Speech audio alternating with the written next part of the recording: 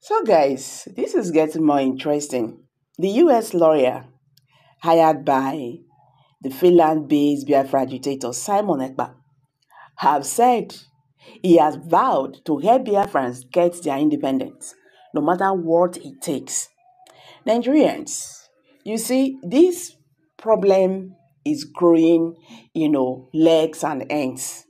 You don't get many branches. Now that uh some US leaders are in support of these Biafra independence, and some Israelis leaders are also in support. And this is after President Bola Ahmed Tinubu-led Nigerian government said they are in support of Palestinians. So those people can't see down they have raised support for Biafra agitations. Meanwhile, Simon Ekpa have declared he has also vowed that nothing will stop Biafra independence come December 2024. He said no person, nobody, will stop it. I don't know how he's going to go about this, but that is what he has said. He has been saying it time without number. So last week, Simon Ekpa announced that he has hired a US lawyer, a US attorney, ahead of December 2nd declaration. You get. Now, the US lawyer called Arman Dabiri have vowed as well to help Biafrans get their independence no matter what it takes. You understand? He said this marginalization, these intimidations, in Nigeria against the Biafrans would stop. That is going to do everything possible to make sure that the Biafrans actualize their independence. So there is so much problem right now in Nigeria, and the federal government is scared. Even the Igbo leaders, because they are seeing this as a kind of war. Nigerian government not go for their hands.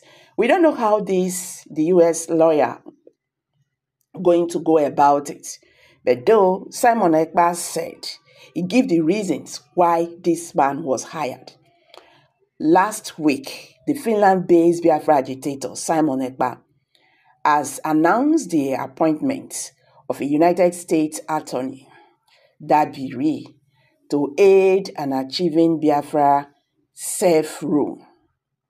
Ekpa, the Prime Minister of the Biafran government in exile, he disclosed this in a statement on Saturday, stating that the legal practitioner would play a key role in the actualization of Biafra independence.